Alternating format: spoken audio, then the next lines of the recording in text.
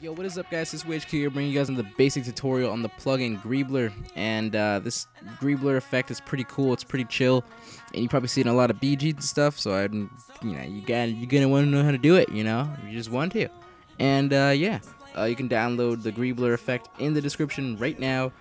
And basically, if you don't know what it does, right here it's rendering out for you guys. Basically, it's a distorted type of ripple effect for tiles and whatnot, and it looks pretty cool. And I'm gonna show you guys how to do that right now. When I go ahead and delete this one, go ahead and I can clarify that you can use it with mode text, anything you put into NURBS, because it has the caps option, but I may be like super wrong. It could probably be like everything in the world you can use it with, but I'm just gonna say that I can clarify that. So alright, we're gonna go ahead and get started. I'm gonna go to mode text, gonna go to caps, and I advise you guys to use fill a cap. And if you want to go ahead and put fill a cap, just put your steps and radius in 2. I just choose to do that because I feel like it looks better. I don't know, it just smooths it out perfect for me. I don't know, it's just me.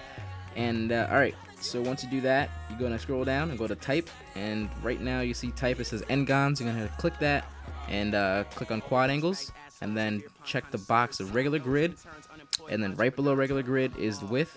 You change that anything below number 10. So I went with 9 because I feel like it's the best for me and for everyone else. So basically you're done with that, and simple as that was. All you gotta do is go to your plugin, your Greebler, go ahead and click on that, drag your text or your NURBS inside, and you get this effect. Pretty cool, right? And let's say if you guys see these like little spiky things coming out, like out of the tiles. Also, you see little spikes coming out. Let's see if you guys like well, that's not your style, or you don't want it there, but I'm for sure this looks sick, and when it's fully rendered it looks really cool. But let's say if you don't want that and you find like you want a cleaner version, all you gotta do is go to your Greebler, and it says basic chord blah blah blah. Go to your stock, and then it says generate Greebless. That's such a weird word to say.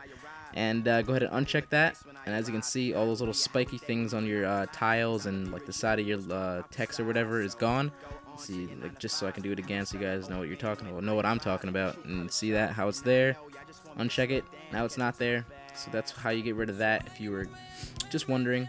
And and if you want to change the settings a little bit, let's say if you want these to pop out more, you're gonna go ahead and go to Greebler and go to your base this time and mess around with the height and bevel. This one is how much it pokes out, so if you want to put that up, it pokes out more and distorts it more. It's pretty cool. You can do anything with this, and you can put it on a model, put it on anything.